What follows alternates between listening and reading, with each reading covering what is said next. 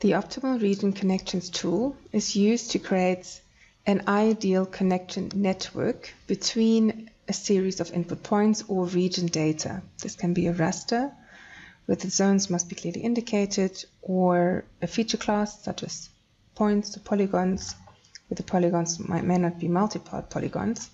And what the tool does, it will consider all the input features and then connect them in the most optimal way so that each point is connected to the other one with no points connected to more than one point along the network. It's quite a simple process. The input raster or feature region data is the features you want to navigate amongst. The output optimal connectivity line is your output name that you assign to the feature output. You can enforce an input barrier or feature data into this tool. For example, if there is a barrier that cannot be crossed, for example, a gorge where there is no bridge that can be crossed. The cost surface is the accumulation raster you would have created using the distance accumulation tool. And as an optimal output, you can create neighboring connections. This will, in essence, connect all the various input points in a connected network. It is more extensive than the default output of this tool, the optimal connectivity lines, but it allows you to assess whether or not those lines are in fact suitable.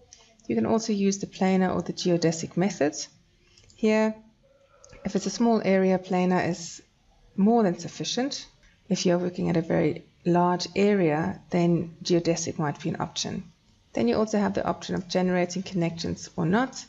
This is just the information that is carried over into your attribute table and the information that you can subsequently use to infer information from the output. This is how the tool would look once populated, with the optimal lines now indicated. As you can see, the lines connect each of the individual input points, but only once. There is no overlapping. If you instead have a look at the connections, you see that now all the points are connected. The attributes of these two lines or feature classes will give you additional information. For example, the normal output, the connectivity lines, will give you a path ID that uniquely identifies each individual path. For example, that one. It will give you the cost, which is related to your cost surface, and the regions that it is connecting. Now, these regions are the object IDs of the homesteads in this case. So it's connecting homestead 9 with homestead 18.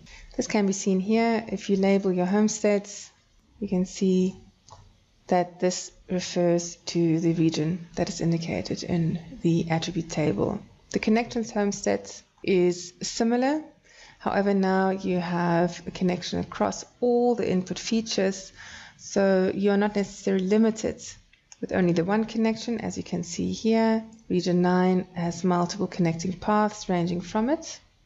These are all the potential paths from that particular feature to the other homesteads in the vicinity. If you switch that layer off, you can see that if you use the normal optimal region connections, it is only the optimal path that is shown.